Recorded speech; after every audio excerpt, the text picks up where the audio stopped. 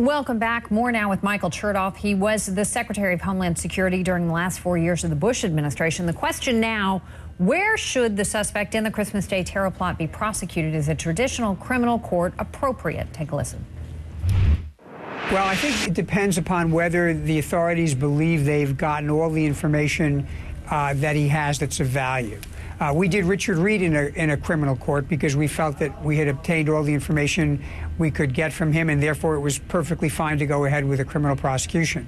If there's a belief that we need to get more information out of him and that interrogation needs to continue, then I think the authorities have to look at another option. But, you know, we frankly successfully did quite a number of criminal prosecutions for people arrested in the U.S. under the Bush administration, so I don't have an objection in principle if we've gotten the information we need in this case. Give me your assessment on the current Secretary of Homeland Security, Janet Napolitano. How do you think she's handling the crisis? You know, I think it's a baptism by fire. I have a lot of sympathy and understanding for what it's like the first time one of these emergencies hit. And I think, like everybody else who's been in the job, and there have only been two other secretaries, you learn through the experiences that you have. I think she's dedicated. She's recovered from maybe an initial misstep. I know she's very determined to work on fixing the problems that have been discovered here. And I know that she's leading a department where every one of the 220,000 people view protecting the country as mission number one. Do you think she's the right person to lead the department right now? Look, I've known Secretary Napolitano for a long time. I think she's got a terrific skill set. Nothing quite prepares you to be Secretary of Homeland Security. There's no other job that meets that description. But I think her background as a prosecutor and as a governor will stand her in very good stead. And I know her heart is in the right place. Former Vice President Cheney, who you worked very closely with, released a very harsh statement today saying that President Obama is, quote, trying to pretend we are not at war. Do you think that kind of rhetoric is useful, is productive right now? You know, I didn't see what the vice president said, and I'm loath to speak for other people or comment on other people characterizing what yet other people believe. I can just tell you what I think. I think we are at war.